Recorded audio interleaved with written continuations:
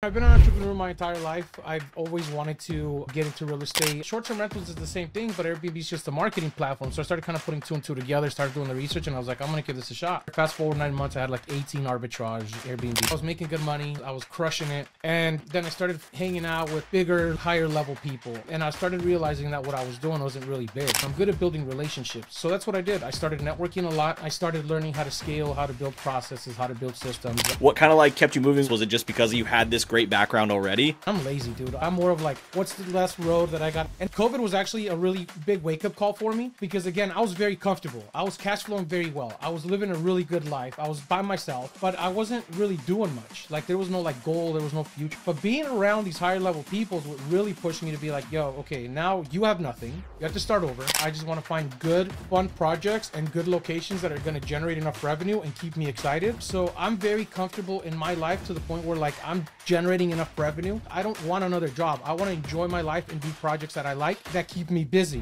What is up, everybody? We have a very special guest with us today for the Fetchit Podcast. We have Rafa Loza, the Southern California killer. How's it going, man?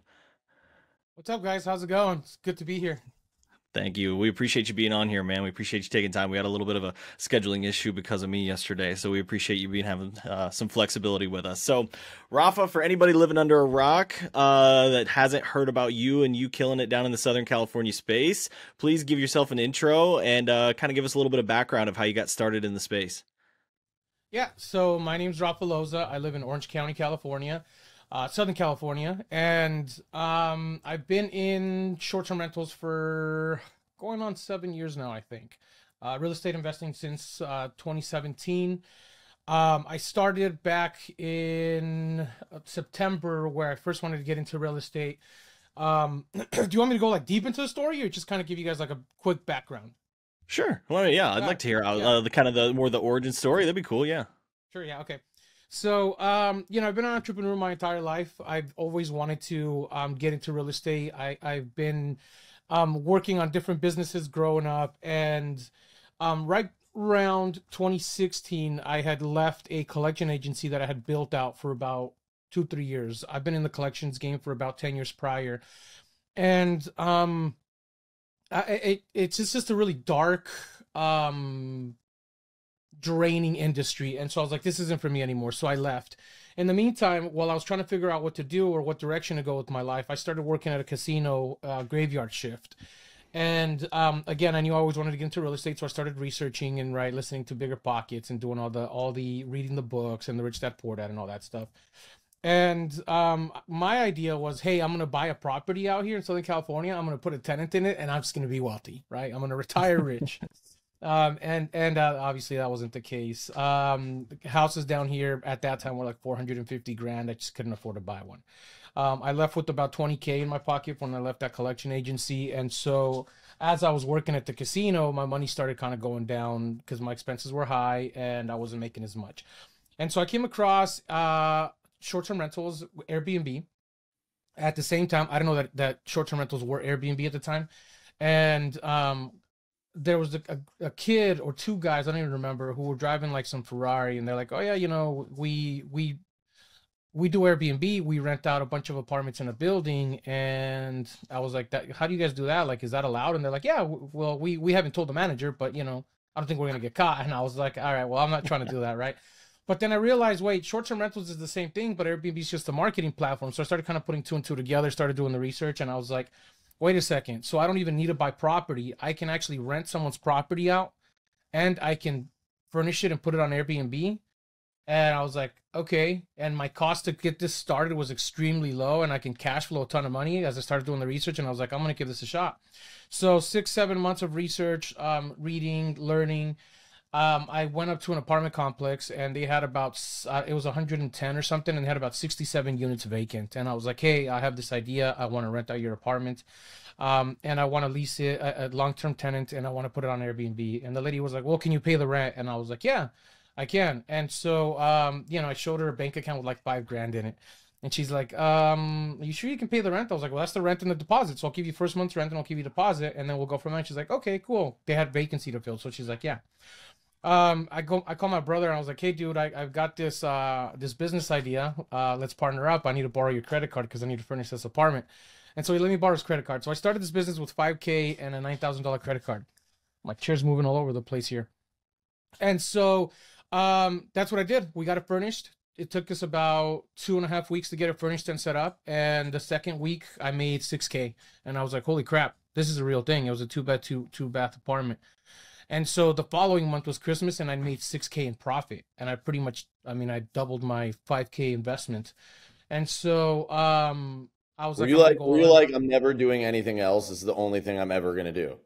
Literally, I was like, I'm going all in on this. I mean, I just made more money in 1 month than I did on my job, and I had to do nothing other than answer a few guest messages. And all it cost me was a credit card and $5,000 in cash. So yeah, I was like, I'm going in. And so then as the apartment complex started seeing how well I was doing, how beautiful we made their place look, they just kept offering me more units. And then I started looking for other locations, and I found another brand new build apartment complex. I was brand new construction, completely empty. Took a couple units there. Fast forward 9 months, I had like 18 arbitrage Airbnbs. I didn't even know they were called arbitrage. Right? I just knew they were Airbnb. And so I was like, cool. And then I got really lazy. I got comfortable. I was making good money. I was crushing it. In my eyes, I was crushing it. Right? My circle, I was crushing it. And then I started hanging out with like bigger, higher level people. And I started realizing that what I was doing wasn't really big. It's just, I didn't own anything, but I was cash flowing really well. And it kind of opened my eyes a little bit. And around that time, COVID hits. And I'm hanging out with these guys, and they're like, hey, dude, if you're really good at something, you should stick to it and just perfect it and just keep going at it. And I was like, well, you know, I'm good at short-term rentals, but I don't want to do short-term rentals anymore. And we're at this time of COVID where, like, I don't know what's going to happen. And the owner where I was at in one of my buildings, at that point, I think I had like 23 or 24. I don't even remember the number, short-term rentals. And he sold the building, and I had to get out of it. And so I ended up closing down all these units. I had about 3 units left. This was right after COVID was ending. And this COVID actually had already ended. Like everything was kind of coming back up again. And so I had 3 units left. I had all this furniture sitting in storage.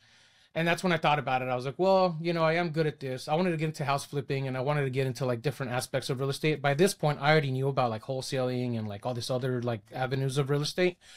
But I was like, I'm really good at the short-term rental piece. Why not just continue to do it? And I'm good at building relationships. So that's what I did. I started networking a lot again, going to events and talking to people. And I met a bunch of other investors who were willing to give up their properties to me. And so I went from 3 units post-COVID to I took over a 12-unit building instantly, and I had all this furniture sitting around. So I bought some new stuff. I used some old stuff. I took over a 24-unit building. I took over a bunch of single families, and fast forward, within the year, I had about 76 new short-term rentals. And so I just scaled it significantly. By this point, I started learning how to scale, how to build processes, how to build systems. I found a mentor that taught me that kind of stuff. And yeah, man, I decided to join some high-end networking because I realized, wait a second, I'm still, even though I'm doing well in my circle, I'm not doing very well in comparison to everybody else, right? I might have all these short-term rentals, but I don't own a single piece of property. I'm talking to these dudes, like I'm hanging out with guys that have like hundred millions of dollars in real estate. And I have $0 in real estate, but I'm cash flowing 10 times more than what they're cash flowing. And so there was this attraction of like, holy crap, you're cash flowing this much money, but you have this, like this property. We have this much property, but we're cash flowing this much money. So it was like, so we started talking, hanging out. And then I started going to higher level mastermind groups, networking. Fast forward to, I don't know, about 1.5 years ago, I met some business partners, and that's when I really escalated. And I said, hey, I'm going to take this serious. Now I'm in the boutique hotel space. I own a boutique hotel. I have a second one under contract. I just bought a 40-acre ranch in Southern California that we're going to convert it to a full resort. I actually got a creative finance deal on that one because, long story, we can get into it in the future if you guys want.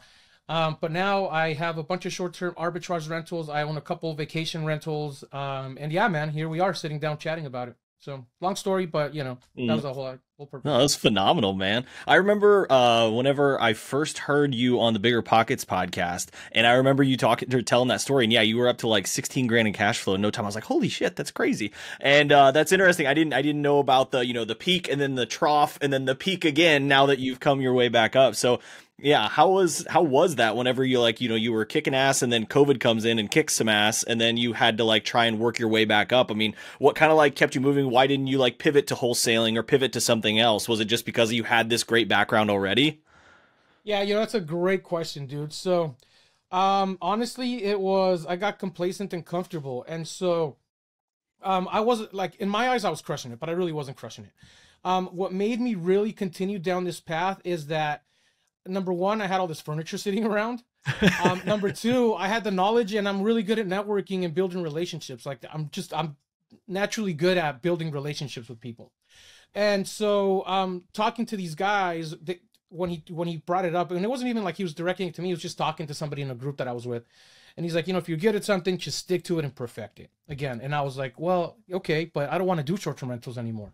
I want to get better at something else. And then I thought about it and I was like, well, everybody's doing this wholesale game and it's like there's a bunch of legalities and you got to go out and do a bunch of work. And I'm lazy, dude. I'm more of like, what's the last road that I got, like the most paved road, right? The easiest road to travel. And so I was like, well, this is easy for me. And it's minimal work because I'm building the team. And so that made me really be like, hey, get back into it, start opening more units up. And being around these higher level people really pushed me to do more because even though COVID was actually a big wake up call for me because again, I was very comfortable. I was cash flowing very well. I was living a really good life. I was by myself. But I wasn't really doing much. Like there was no goal. There was no future. It was just like, hey, as things come along, I'll do them. But being around these higher level people is what really pushed me to be like, yo, okay, now you have nothing. You have to start over. Which direction do you want to go? Well, again, going back to I'm just good at short-term rentals, I said, hey, I'm just going to stick with this. And yeah, I blew it up. It was tough. Don't get me wrong. I had to do a ton of networking. I had to build a lot of good relationships. I had to deal with a lot of regulations.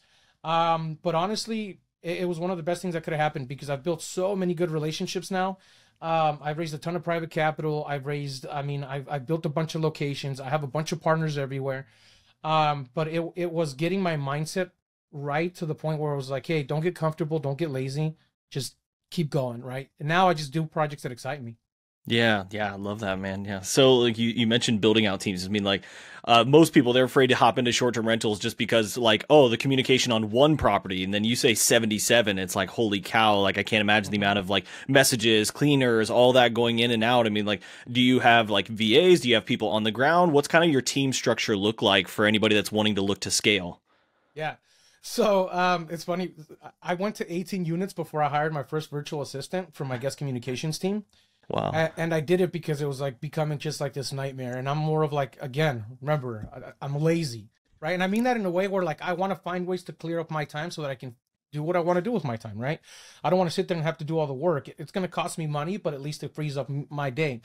And so when I figured out how to start hiring virtual assistants, I was like, okay, this is a real thing. And again, remember, I started learning about scaling and automation and processes and systems and all that stuff, right? Creating SOPs. So yes, to answer your question, I have virtual assistants who are my entire guest communication team. I don't I call them virtual assistants because that's what they are, but they're part of my team. They're engraved in my team. They're if it wasn't for them, I wouldn't be running my business. So I owe them a lot. But I have 6 virtual assistants. I have now a COO. She manages all my day-to-day stuff. And I have a ton of cleaners. We have 1 full-time cleaner that we pay hourly. I have a lot of 1099 cleaners who we pay per job. And then I have a linen company that I work with. So, right now it's just a full team. My job is just to grow the business and just kind of oversee everything, making sure everybody's doing their job. Hey, how's this going? Hey, how's that going? What happened here? Things like that. But pretty much the entire business from guest communications, guest relations, claims, processing, payments, all of that stuff is done by my virtual assistants. And then all the day-to-day stuff on the boots on the ground in terms of pricing things correctly, making sure we're fully booked, talking and communicating, making sure things are being communicated back and forth with cleaners, my virtual assistants, all the automation software is done by my COO. Gotcha. So what kind of stuff, so I mean, it sounds like you've basically outsourced the entire thing to where which, you built yourself out of the business, which is the dream. That's what you're supposed to do. And so what kind of things, do you actually, what actually comes through? Hey, what are the things that only Rafa can do and we need to go to him to do this? Or have you tried to basically get rid of, it sounds like, basically networking because nobody can network like Rafa can network. So what other things maybe are hey, only I can do this in the business? Yeah, so I can do everything in the business, but I don't do nor want to do anything in the business. So I have levels, right? So there's level 1 where it's something happens, it goes to my VA. She can't handle it, then it goes to my main VA, my manager VA. She can't handle it, it goes to my COO. If she has questions and doesn't know how to do it, it hits me. And then I just tell her how to solve it.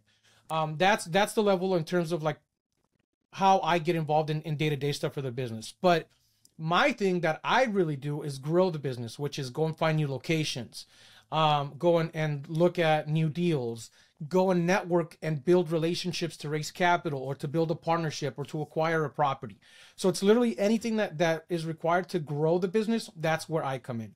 I don't delegate the work for acquisitions because I'm not trying to scale that fast. I want to scale with really good properties now. So I've cut back, actually. I've toned it down a lot to what we're going. I don't open any more arbitrage units anymore. I just want to find good, fun projects and good locations that are going to generate enough revenue and keep me excited, and where I can build a team. And that's what I do. I just oversee everything. I make sure that the team's properly working. We have weekly meetings. We go over calls. I actually have a call with my staff, my team, after this recording today, where we're just going to oversee how the week went. Where are we? What happened? What are our claims looking like? What do our reviews look like? How's our guest communication looking? All of that stuff.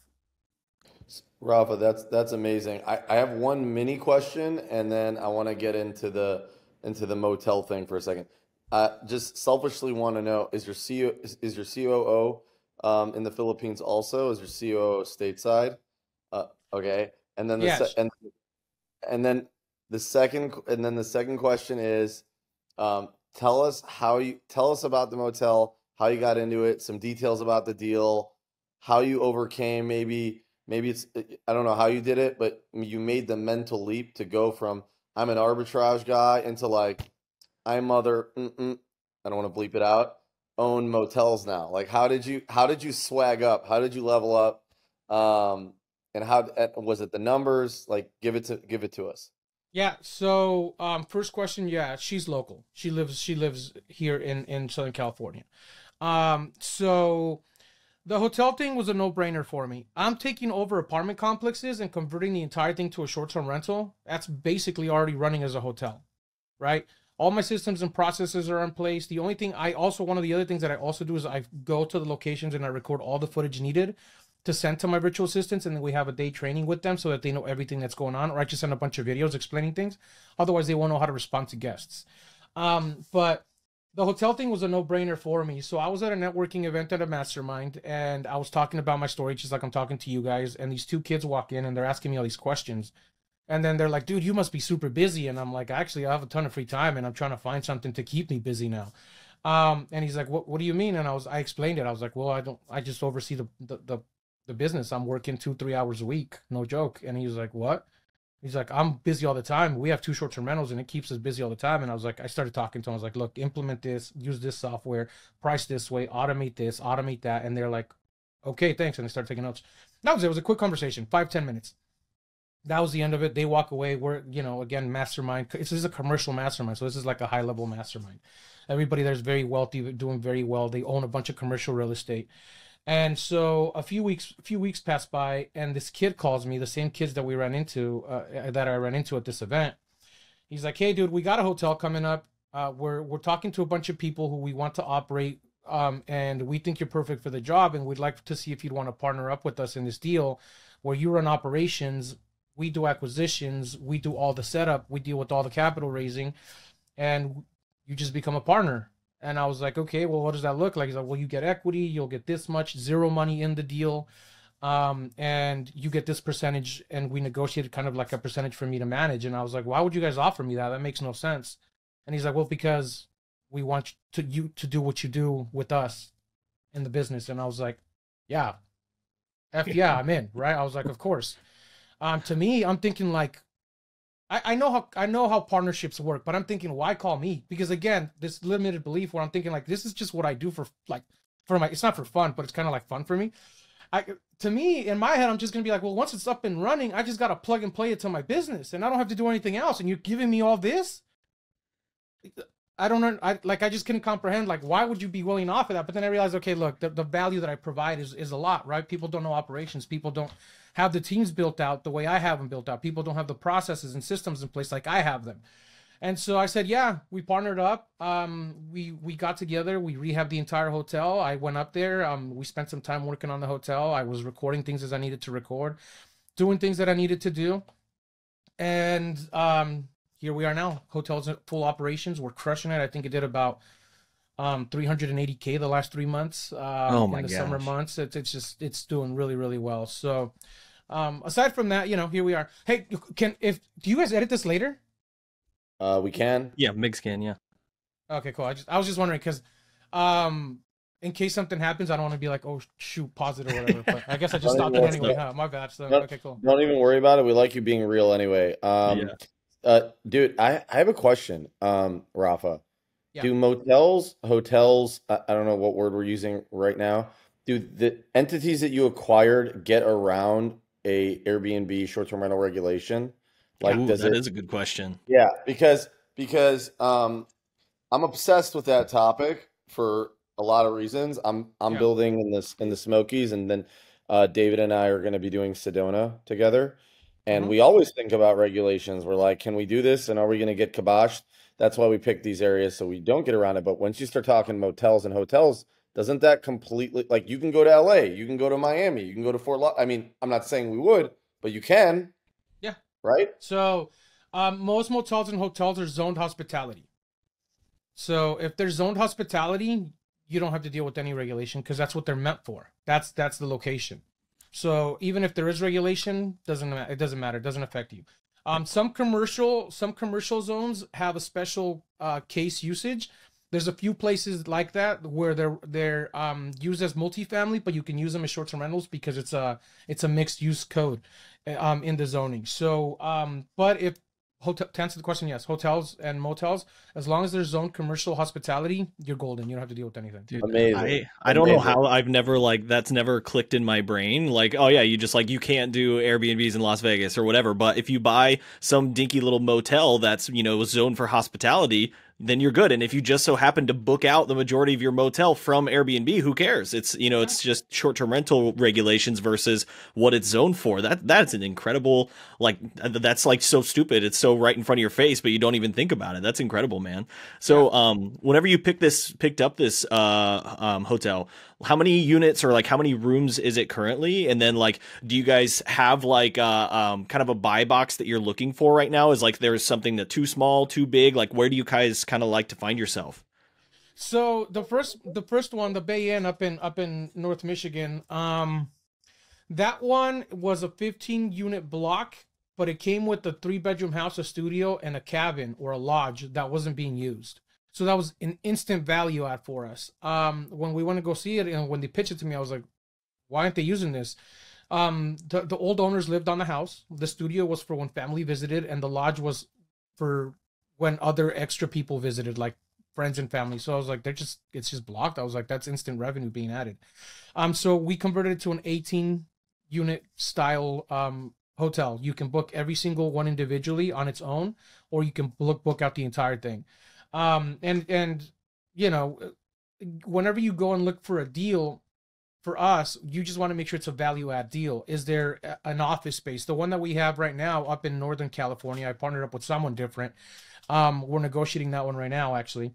We're trying to get 100% seller finance on that deal. That one. Would it happen to be partnering with your podcast co-host in Northern California, would you? No. Oh, okay. I was just curious, you and Jesse. Yeah, no, it's funny. Me and Jesse haven't partnered on anything yet. Maybe in the future we will. Yeah.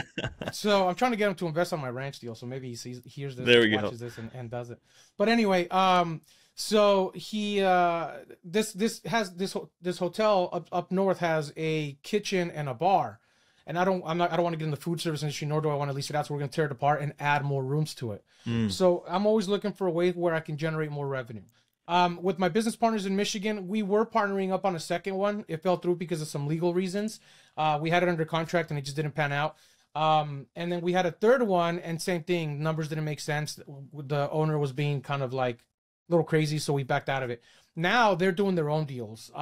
It's difficult for me because I live in Southern California. They live over there. They partner together a lot. And so wherever they need help with operations and management, I'll come in and help them. Otherwise, they do their own stuff and I do my own stuff here, or we'll find something to partner together. Like I was trying to get them in the ranch deal down here in Southern California, but it didn't work out because they're over there and I'm in California, right? So different things. We're really good friends now. We hang out all the time. But to go back to your question, I'm getting sidetracked here. The buy box is anywhere from 10 to 40 rooms.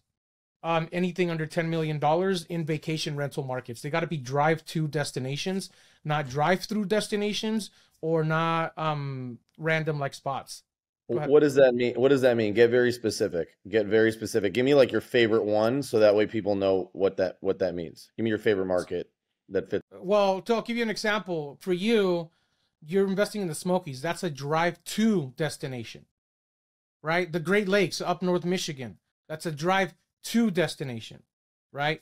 I don't have to drive through a random city to stay there, right? That's what I'm talking about. So to give you a market, I mean, I don't have a favorite market. I look at any vacation rental market. North Carolina is one of my favorite places right now. I'm looking to invest out there. My buddy Dan Tollins out there owns a bunch of hotels on Carolina Beach. So, you know, maybe I'll go out there. We're talking about partnering on a deal together. Lake Tahoe is a place that I like. I mean, you know, there's different locations. There's something that might interest you. There's something else that we had another guest on the podcast. His company, they create tiny homes, and he said that what some of their clients were doing, they find like the little, like in these destinations, like you're talking about, like somewhere like in and around Asheville or something like that. For you to find a piece of land and, you know, get it rezoned commercial to then build like a tiny home village like everybody dreams about doing. He said instead what you should be doing is going out and finding like a 10 pad trailer park or a 15 pad trailer park. It's already zoned. It's already got the infrastructure. Yank all them crappy old trailers out of there and you can probably get it for a pretty decent price because, you know, if it's a smaller piece, none of the big players are looking for it. And then you can throw in, you know, a bunch of small tiny homes or something like that and plug it into the short-term rental world because it's zoned commercial. So whenever you were talking about those kind of markets, that popped up in my head. Yeah, so I actually have a buddy of mine who he does a ton of RV parks, and now he's getting into the resort style RV parks. Actually, the ranch that I just picked up down here, we're putting in 15 tiny homes. Nice. So you know it's going to be a full resort style. I don't like to deal with any of the rezoning nonsense because it's just a delay, carrying costs get out of control, and it's a nightmare to do. Rezoning something's just near impossible. So I look for the places where we can already have it set up as what we need it to be. Yeah, absolutely. So whenever you're like looking for these properties, I mean, I know that you're a whiz with networking and finding people and having people bring deals into you. But is there, I mean, other than, you know, like LoopNet or something, is there a spot that you kind of like to try and find and like figure out where these properties are that you might be, you know, like the place that you found for your resort and stuff like that? Is there a certain area that you like to look at? Or like a way to source them, I should say. So yeah, you're gonna think I'm crazy, but I don't source anything, dude. And I don't have an acquisitions team. That's not. Look, remember I told you I'm not trying to scale drastically. There was a point in my life where I was like, I gotta grow. I gotta do more. And then it's like a dog chasing his tail. You know, I'm never gonna catch up. So I'm very comfortable in my life to the point where like I'm generating enough revenue. I just want to generate enough revenue to make my life a little bit more comfortable. If there's something I want, like right now, my goal is I want to buy a boat, right? And so in order to buy a boat, I need to raise my income. And by raising my income, I need to buy a couple properties. And then buy these couple properties, they got to be very specific properties that are going to, number one, excite me. They're in a very good vacation rental market and they're going to cash flow me money. So I don't have an acquisitions team looking all the time because I don't want another job. I want to enjoy my life and do projects that I like that keep me busy. And so my thing is networking and talking about things like this with you guys, and people listen to me and my name and my voice gets out there and people just throw deals at me.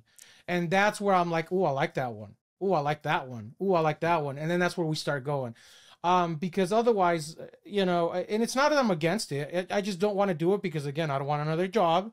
And I want to make my life comfortable and I enjoy my life. So I just want to be able to live a good life. And the deals that I get, the deals that I acquire come from everybody within my network and my circle that are like, hey, Rafa, I got this deal. Do you want to work on it with us? Or, hey, Rafa, there's this deal. What do you think? Let's partner up on it. Literally everything that I own, dude, I've partnered up on. Everything. Even the arbitrage stuff. If it wasn't for a partnership with the owners, I wouldn't have. So now, like right now, I'm looking to buy a property in Escondido with someone, and he's like, "Hey, I got this loan. I buy it. You teach me short-term rentals. We go 50-50." And I was like, "Yeah, I'd be happy to teach you." And it's a great property, right? And I was like, "That's exciting. Now I get to work with someone new."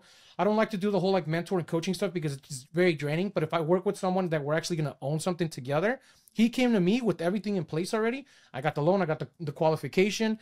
I'm going to help you find the property. I just need you to help me learn how to acquire more and how to run them. Yeah. Gold. I love that. Gold. You know what I mean? So yeah, love that, man. So prior to you like initially getting into your arbitrage game and stuff like that, like how big has social media been with that, and like how have you helped to grow that? Because I know that that's kind of, you know, in the real estate world, that's a very big thing, because for one, you know, people like to do deals with people they know, like, and trust, and so you need to get yourself out there. So like, can you touch on like the social media side of things a little bit? Yeah, man. So, you know, when I first started speaking about short-term rentals, it was on the Clubhouse days, right, during the COVID time. Excuse me. And that's actually how I got on Bigger Pockets, because I met Tony there and we became friends. And he invited me to come on to Bigger Pockets. So I was supposed to be on the rookie one, and they ended up putting me on the main one as like a takeover, right when like Brandon was leaving. And so that's when I realized social media has a big impact in where you go. If it wasn't for me speaking on a social media platform like Clubhouse, nobody would know who I was. I'd just be another dude who's working in the background, right? Which is fine. There's nothing wrong with that. I have friends who are doing way better than me, even in the arbitrage space, and they want nobody to know about it. They just want to keep grinding and hustling and doing their thing. But I've gotten so many opportunities through social media that to me, it was like, well, I got to keep going on this. Otherwise, like, what am I doing? Right now, we have a full-time, I have a full-time person that edits videos for me, who helps get things out there for me on Instagram, because I want people to know who I am in case, like, for example, if I need to raise capital. I had a guy, I was at a party. My dog's going crazy out here. So I had a party. I remember seeing him from Instagram. He's got a funny name, doesn't he? Yeah, Rain. His name's Rain. Just the guy with a little rock back here. So hold on, guys. Let me get someone to take him out. I think he's going crazy. No problem. Sorry. So to give you an example, back to where we were talking about, I was at a birthday party with a bunch of friends, and somebody overheard me talking about my investment deals and how I've been raising capital and taking people's money and stuff like that, and investing them and giving them good returns and all that fun stuff. And he's like, "Hey, dude, I just sold a property a couple, 8-9 months ago, and you know the way the market is right now, I don't want to reinvest." And I was like, "Well, bro," I was like, "come on over, let's chat." Right? And then he's like, "Well, I've been watching all your social media," and that was instant credibility. Mm-hmm. And so in my head, I'm like, again, if it wasn't for social media, nobody know who I was. If somebody listening to this goes, "Well, I wonder who this Rafa guy is," and then they go on my Instagram, they're going to start scrolling through my feed, and all the stuff that I dropped, they're going to go, "Oh crap, this guy really knows what he's talking about." And then it's instant credibility. That's the way social media is, and that's the way I use it. And I want people that know me, that like me, and now they trust me because they see that I actually know what I'm talking about. For sure, man. I love that. Yeah, Ryan Pineda, he's kind of been like the poster child for how big social media can have an impact on somebody's company. Because yeah, I mean, like you can't get on social media without seeing, well, especially whenever the algorithm's feeding you all these real estate people. But you know, like you can't get on there without seeing Pineda and like seeing Brandon Turner and seeing all these other people. And they know that, you know, eyeballs eventually convert into whether it's them bringing you a deal and they want a partner, or them being a private money lender and wanting to give you cash. Like, yeah, it's massive, man. So I guess I now just had something pop in my head that I should have asked earlier. With the arbitrage world, you said you're not really picking up any more arbitrage, and it seems like there's a lot of people jumping in, and then a lot of people are now jumping ship. Do you think the arbitrage is still like a good model for somebody getting started, or do you think that they should work with, you know, trying to find a partner, or what do you think about arbitrage now? I think arbitrage is very saturated now in specific markets because everybody's getting in thinking that you can still cash flow what you used to cash flow, and that's not the case. With that, very specific markets will still absolutely crush. Southern California, not one of them anymore, right? My city where I'm at, no longer one of them. So many people got in, I talked about it a ton, so a lot of people follow us here. But different markets around the country, people are still getting in and they're crushing, making a ton of money. But you got to know that market, and you got to know the demand, and you got to see, you know, it's a risk, but it's a very low risk, right? You're going to risk 10, 15K as opposed to buying a property where you're risking hundreds of thousands of dollars.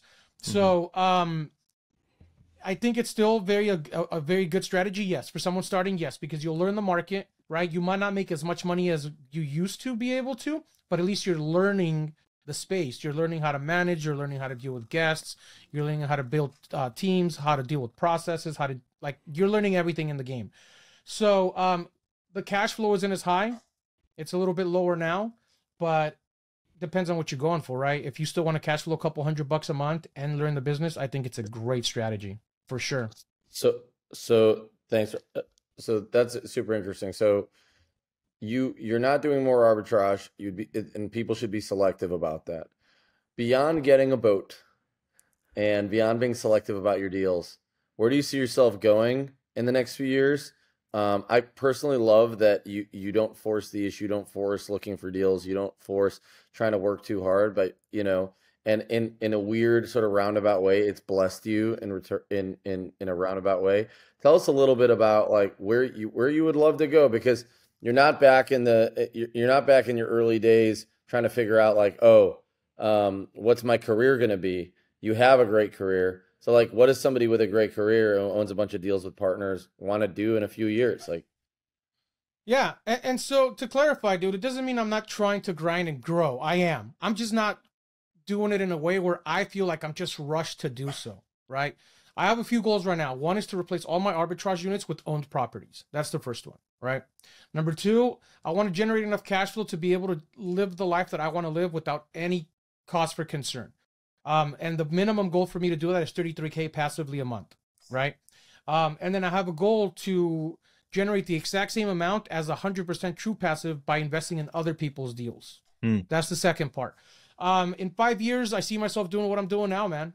Finding exciting projects that I know will make me happy and excite me. Not chasing after, the 1,000 doors. I'm not chasing after the millions and millions in real estate. I'm just chasing after what excites me and keeps me actually motivated to wake up in the mornings.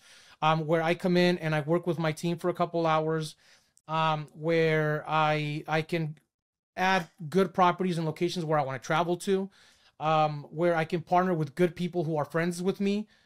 We can partner together and work together and do things together and have fun together. But the biggest thing is, I want to replace all of my arbitrage. That's the actual goal. I want to replace all the arbitrage units with owned properties. Love that, man. Love that. Yeah, that's I always tell people this. I wish I coined the term a lifestyle investor, and it seems like you're very much so a lifestyle investor, to where like you're not going to take some deal just because it might be a killer deal, but if it takes up 80% of your time during the week, you're not going to do it. You want to be focusing on investments that work around the lifestyle you want, not trying to work your lifestyle around this business that you ended up building. So I love that, man. So I'm going to start working into some of the closing questions, and we've talked about a ton of deals so far today, but I want to bring you back to whatever you think back in your head was the one. What was your favorite deal that you've done so far in the past where you're like, man, that one was it? Or it could be a current deal. It's this ranch deal that I'm on right now. That's what I was curious. This ranch deal is just so. I mean, it's so exciting, dude. Like the. You know what, guys? Can we put this on hold for a second? This dog. Sure, no problem, man.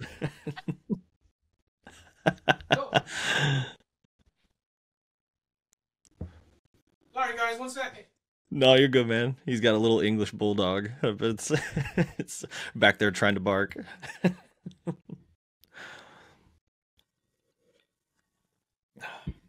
yeah, Yoni, that was a great question, man. About skirting short-term regulations. I never even thought of that, dude. Just trying to, because I've been thinking in my head about the future. Mm-hmm.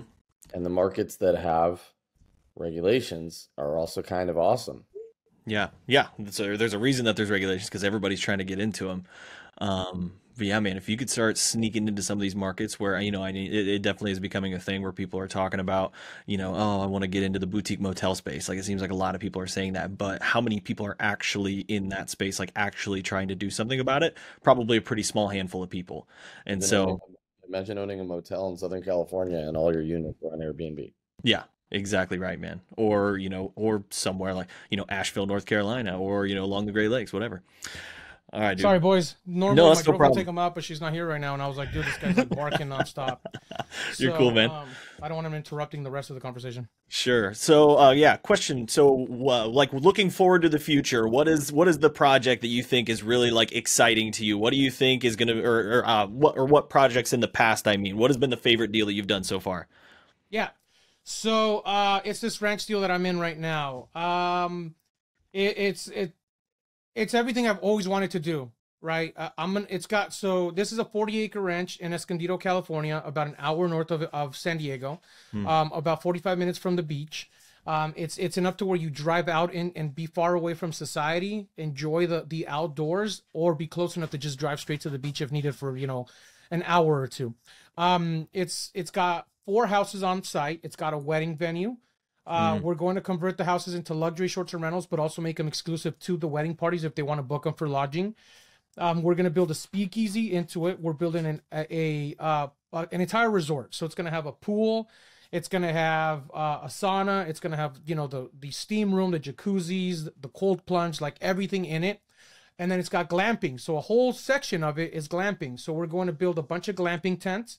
We're building an actual tree house on it.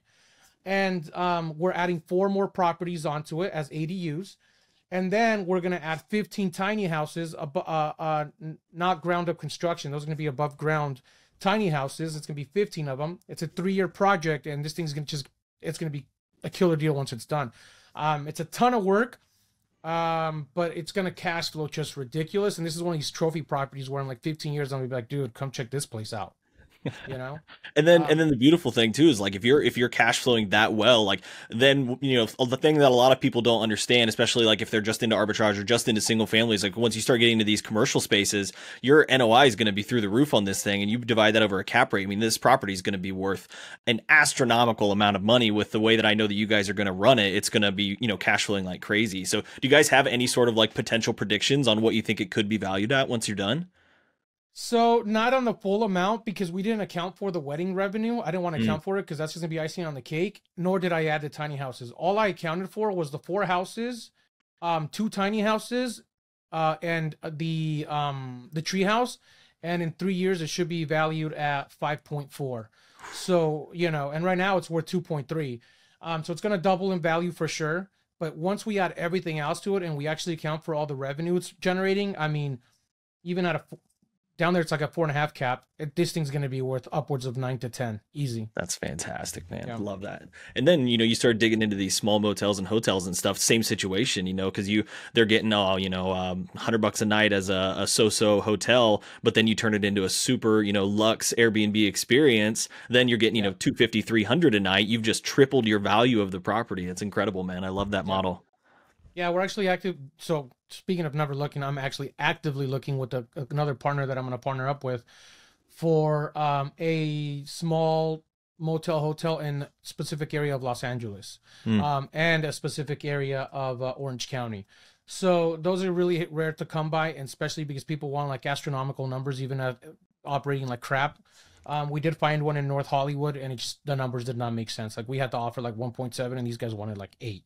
So, things like that make sense, but there's also like, you got to be careful to not get caught in that trap where it's like, just because the regulations, right, going back to your question earlier, doesn't mean it's going to do well. And it doesn't, because you might have 20 different motels in the area that are already boutique, and it's still saturation within that space. Gotcha. But I'm not the one looking for them. I have my partners looking for them, and they'll let me know when you find them. That's smart. So you talked a lot about networking a lot. So at your stage of your business, do you have a mentor that really helps you? No, I don't have one mentor. I have multiple mentors. And all my mentors are like people I network with. My business partners on the hotel up in Michigan, they've been huge mentors to me. Because I didn't care about acquisitions nor capital raising until I really started hanging out with them and getting to know them. I didn't know any of that stuff, right? And they've helped me learn and understand that aspect of real estate. I had a mentor that helped me learn systems and processes when I first started. I haven't talked to him in years. But no, not currently. I mean, the guy that runs the legacy mastermind, Tim Bratz, he's kind of like an unofficial mentor because I get to hang out with him and he talks about bigger deals and it just kind of inspires me to do more. But I don't have someone that's like, Rafa, do this, Rafa, do that. Hey, this is how we got. No. Gotcha. So you mentioned the legacy mastermind. You said was your mastermind? No, it belongs to a guy named Tim Bratz. I'm just part of it. Oh, okay, gotcha. I thought it was yours. I was like, dude, plug that thing. Let's see. I want to hear about it. All right. So another thing that we like to ask people, for the most part, we see whenever real estate investors, usually big readers. And so any sort of like big books in the past that have kind of made a big impact on you? Yeah, dude. So Rich Dad Poor Dad, obviously. That one's probably one of the it's what got my wheels turning in terms of real estate. I've always been an entrepreneur. I've always had a bunch of businesses, but never a real estate business. That one's what really got me going. The second one is a book called Multipliers. It's how to train people and delegate and teach them to become their own people to help you grow. And then Can't Hurt Me by David Goggins. I've read that book 60 times maybe, just because it's callous of the mind. Don't worry about BS nonsense. And then Love that. There's book. one right now. It's called Jesus, what's it called? It's called the same guy that wrote Who Not How. Oh yeah, I heard he come out with a new book. I can't remember what it is off the top of my head. It's such a good book. Here, I'll tell you guys what it's called right now. Hold on. Yeah, if you're ever like having a bad day and you like want to be whining about something, just like throw David Goggins in your ears on an audiobook and you're like, well, like my day's actually not that bad. Yeah, literally, dude. It's such a good book. I make everybody read it that's trying to learn or get into the game. I'm like, first you got to get your mindset straight. Read this book. Man, can't remember what it's called. I have it here on my phone somewhere. I don't want to delay it. Yeah, I knew Goggins was a psychopath, but I didn't know quite how far he was until I read that book. It's like, dude, this guy's like running on broken legs and feet that are sliced up, and he's an animal. The Gap in the Gain, that's the name of the book. Yeah, David Goggins is badass. So Gap in the Gain is a really easy read, really simple book. A lot of people don't think it's great, but I think it's awesome because, again, everybody's always chasing that wheel, right? Trying to do bigger things and get and they're never happy, right? You have $1 million, now you want $10 million. You have $100 million, now you want $1 billion. I'm more of like, okay, how far have I gotten in comparison to what I was doing last year? And as long as I'm growing every single year, I'm happy and I get to enjoy that process, right? That's why I'm a big fan of that book, and that's why I'm more of like, hey, I'm just doing things that excite me now, because it's kind of changed my mindset instead of just growing. Before it was like, I just want to add a bunch of doors and I want to add a bunch of units. But then it's like, dude, it comes with way more work, way more cost, and way more time. Screw that. Let me just find what's good to make me excited, to make me money to the point where I want to get to. And then the last book I want to throw in there is, gosh darn it. I just had it on the top of my head. It's by let me pull it up again. And everybody's got to read this. If they haven't read it, it's another mindset. Outwitting the Devil by Napoleon Hill. Have you guys read that? I have not read that. Bro, it is so good. And I suggest you listen to it on Audible if it's even better. So anyway, I went on a bunch of books there, but no, I love that, man. Yoni and I we're big book guys. We like it. So give us like the elevator pitch on the book. What's it about? So Outwitting the Devil is a mindset book about basically, I don't want to say like overcoming your fears or overcoming your demons, but just get over your shit and just get to work.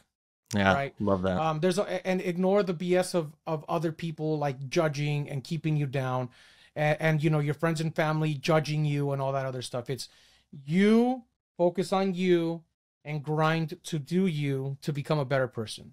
That's cool, man. Sounds a little bit in the same vein as The War of Art. I'm sure you've read that one. That's a really good book. Long time ago, actually. I read that years ago. Yeah, I just read it for the first time. Just finished it maybe 3 or 4 weeks ago. I was like, that's one that you just like pick up and randomly flip through, and you go to a spot and you're like, you just read something and it just like puts everything into perspective. I love it. All right, and then last part of the podcast, we ask, is there anything that you're possibly lacking in business right now that listeners potentially could help you, whether it's a hire, whether it's an acquisition, something you're looking for, and then what's the best way for everybody to get a hold of you? Yeah. So, in terms of the business, I'm always looking to grow the business. So, this is how I get my deals. Anybody listening to it and you want to partner up on a deal and you need help with what I'm an expert in, I'm open to chat. If you find a deal that you're like, hey, this might be a good one, let's partner up on it. I need your expertise on it. I'm in for it. I'm always looking to raise capital. I'm not actively raising capital. Like, this isn't me telling people to give me money, but I'm always looking to raise capital. That's pretty much everything that I need in terms of my business is help with the bringing the deal flow and raising the private capital. Other than that, you guys can reach me on Instagram. It's my one go-to spot. I'm not really active on Facebook. Instagram is it's Rafa Loza, ITS Rafa Loza. That's it, man. Beautiful. Love it. Awesome. I appreciate you coming on, man. Yoni, you got anything else before we close them out?